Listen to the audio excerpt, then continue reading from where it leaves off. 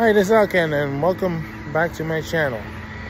Hope you follow, subscribe, share, and so on. Yes, well, Kathy Hochul won the battle and became the first elected female governor in the state of New York, but she probably did it at the expense of herself, because unfortunately all the congressional seats in Long Island, some of them that were Democrat, all went Republican.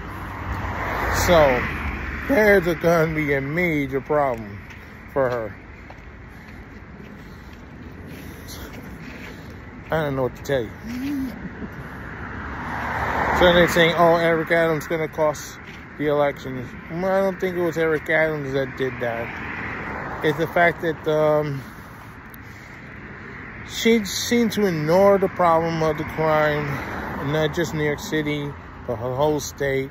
And the fact that so-called friendly anchors at the station where she thought she was going to get softball questions, let her have it. And also, it didn't help the fact that Lee Zeldin hotels was a result of the losses of those seats. So that means any project for New York may have problems in the future, because no matter what Chuck Schumer does, he doesn't have the congressional people in the House from New York to help. We all know why that's going to happen. Anyway, well, it also didn't help that Lee Zeldin's family almost became victim of crime at their own home. So that's the thing.